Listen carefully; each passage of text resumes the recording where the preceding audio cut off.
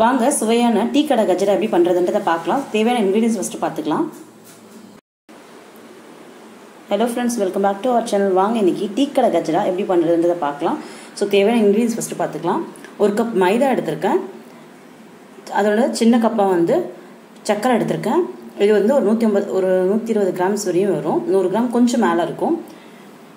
Butter வந்து ஒரு 1/2 table spoon எடுத்துக்கோங்க. இல்லைன்னா நெய் இருந்தால் கூட ஒரு 1/2 டேபிள் ஸ்பூன் போதும். இது வந்து அரிசி மாவு 1 டேபிள் ஸ்பூன் எடுத்துக்கோங்க. 4 ஏலக்காய், 1 முட்டை, 2 டேபிள் ஸ்பூன் ரவை. இது வந்து 1 பிஞ்ச் உப்பும் 1 பிஞ்ச் வந்து ஆப்போ சோடா இருக்குங்க இல்லைங்க, அது எடுத்துக்கோங்க. வாங்க இது எப்படி பண்ணலான்றதை பார்க்கலாம். ஸோ இப்போ நம்ம சர்க்கரையை பவுட்ரு பண்ணிடுவோம். சர்க்கரையும் அந்த ஏலக்காவும் போட்டு பவுட்ரு பண்ணிடலாம். அதுக்கப்புறம் வந்து இதுலேயே முட்டை போட்டு பீட் பண்ணி வச்சிடலாங்க. ஸோ இங்கே பாருங்கள், இந்த மாதிரி பவுட்ரு பண்ணிட்டோம். இப்போ இதில் இந்த முட்டை உடச்சி ஊற்றி இதையும் நல்லா பீட் பண்ணி எடுத்துடலாங்க.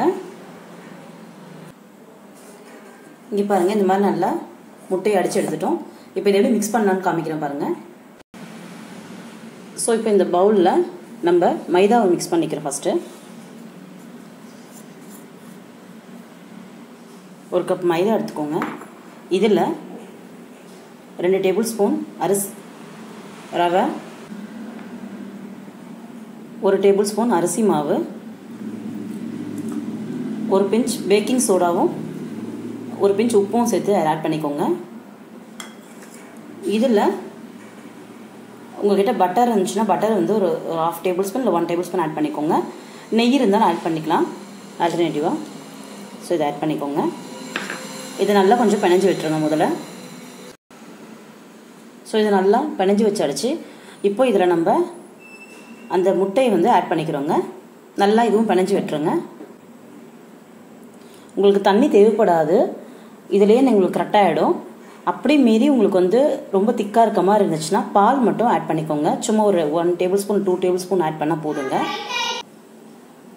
ஸோ இங்கே பாருங்கள், இந்த மாதிரி நல்லா பிணைஞ்சு வச்சுருங்க. ரொம்ப கொஞ்சம் இந்த மாதிரி தான் பதத்தில் இருக்குங்க. ரொம்ப திக்காக இருக்காது, ரொம்ப தண்ணியாகவும் இருக்காது. ஒரு 15 மினிட்ஸ் அப்படியே விட்டுருங்க. அதுக்கப்புறம் நம்ம உருண்டை பிடிச்சி எண்ணெயில் போட்டு எடுத்துடலாம். ஸோ இங்கே பாருங்கள், ஒரு 15 to 20 மினிட்ஸ் இந்த மாதிரி வச்சதுக்கப்புறம் இந்த மாதிரி உருண்டை பிடிச்சி வச்சுக்கோங்க. கையில் எண்ணெய் தடவிட்டு இல்லை நெய் தடவிட்டு இந்த மாதிரி உருண்டை பிடிச்சி வச்சுக்கோங்க.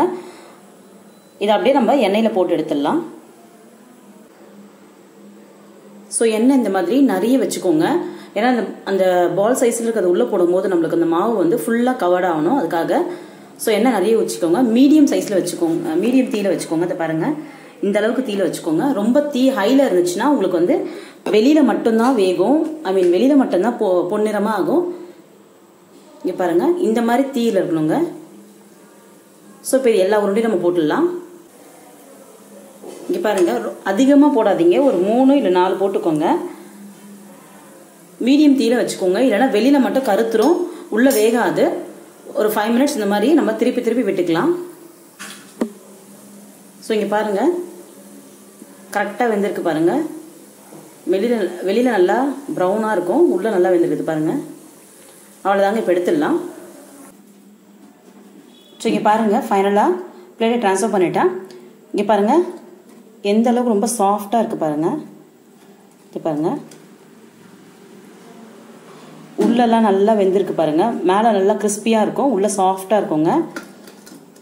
இங்கே பாருங்கள்,